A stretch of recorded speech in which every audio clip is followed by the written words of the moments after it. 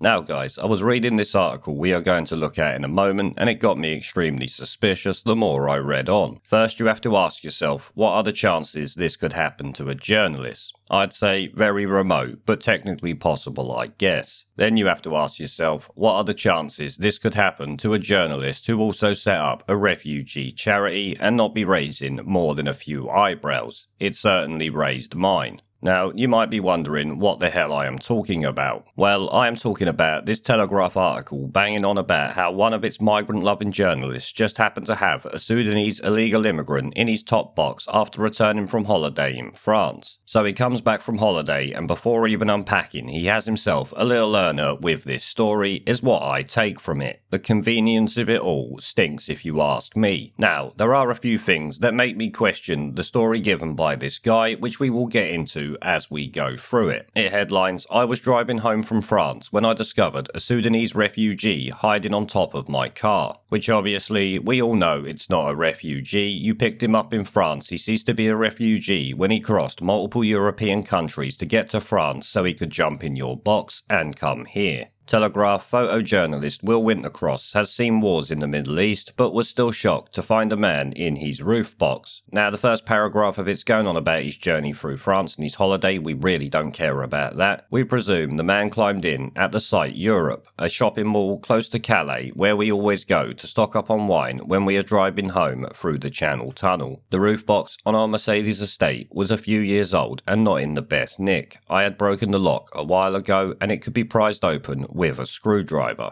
That to me sounds very suspicious in the sense that you would drive over to France going through the Channel Tunnel knowing what goes on over there with a faulty lock that you know could be exploited by these people. It's even more suspicious when you factor in the charity he has set up, which we will get into in a moment. When we came back with our wine and loaded up the boot, nothing seemed out of place. It was only driving on the M25 when another car pulled up next to us and gestured that the lid had flapped open on the roof box that we realised something was amiss. Which is what really got me suspicious, because if you stopped on the M25, how didn't you catch this guy in there then? How did you manage to do it when you got home? We pulled over in the rain and I quickly lashed it shut with a tow rope we keep in the back of the car. Then we headed home to the quiet residential street in Berkshire town of Hungerford where we live. So the roof box was wide open, you pulled over, got out of the car, closed it and lashed it down, yet didn't happen to see a fully grown man lying inside it on top of your stuff. Which I do have to say, when you look at the picture, looks like it was only half packed, so your claim that you packed it tight is a load of bollocks given what we can see by the photographic evidence. As we unloaded the car, we started to hear a knocking from the roof box. I thought it might be my neighbour playing a prank, but then Lucy said, someone is in there.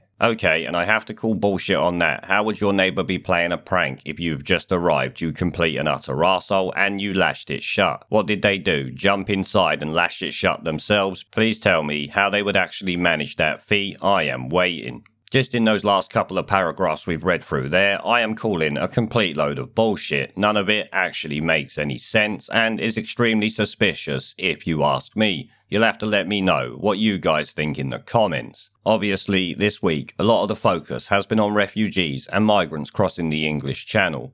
On Wednesday, a record 409 people were recorded making the dangerous journey in dinghies, prompting the Prime Minister to warn the UK is a target and magnet for people traffickers. No, it's a target and a magnet for illegal immigrants because tosspots like you always seem to be bigging them up and making out like they are refugees when we all know that they're not. And obviously, the government needs to pull its finger out of its arse, grow a fucking spine, and do something about it. They've only got a couple of months left of being able to blame the EU, so I suppose in January we will really see what is going to happen. But as the authorities begin to focus their attention on the channel, it seems a new route is opening up and migrants and refugees stowing away in holidaymakers' roof boxes is becoming more common. This is nothing new, this has been happening for a while, and I would expect most cases are legitimate where the person has climbed in there, but I certainly question this one, that is for sure, given the things that he has said, what he has done in the past, and of course the look of his box, which as I said is only half full despite him saying it is ram-packed. Earlier this summer, a British family found two teenage stowaways in their roof box after pulling into a petrol station near Normandy.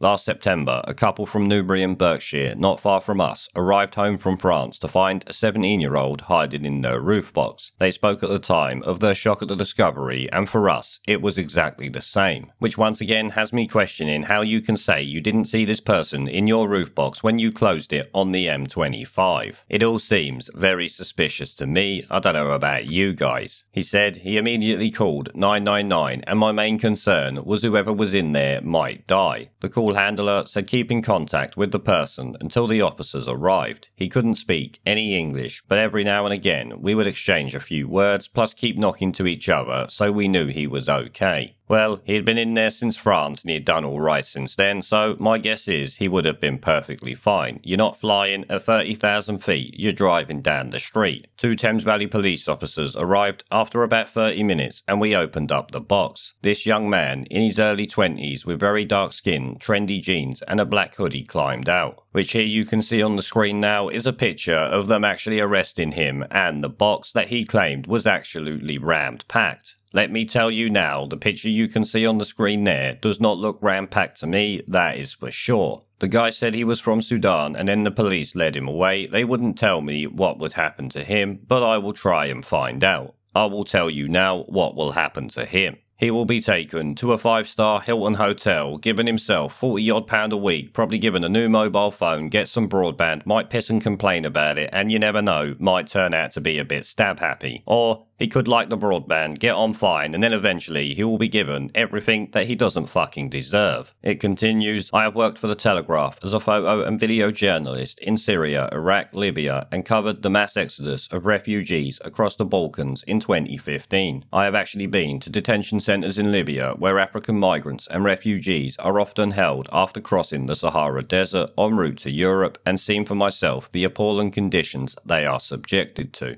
Following my work in Syria, I also set up a charity, the Syrian Refugee Relief Fund, which looks after orphans and children with prosthetic limbs in Syria and Turkey. I have had a lot more exposure to this kind of thing than most people, but regardless of what I have done in a professional capacity, experiencing it was a real shock. And I have to say, I am really shocked at how convenient this whole story is, never mind any of the bullshit he has come up with. What are the actual chances of this happening to him, especially someone who has started a charity for refugees? It just seems far too suspicious, and this copper's look at the camera person there suggests he is a little bit suspicious as well, maybe. I actually thought this was a nothing story until I realised it was actually a journalist that this had happened to, and that got my senses tingling, because I have to wonder what the chances are, which is what I keep saying. I just can't figure out how rare this must have been for it to actually have been a Telegraph journalist coming back from his holiday and actually finding someone in his roof box when all this shit is going on relating to the boats floating over here in record numbers.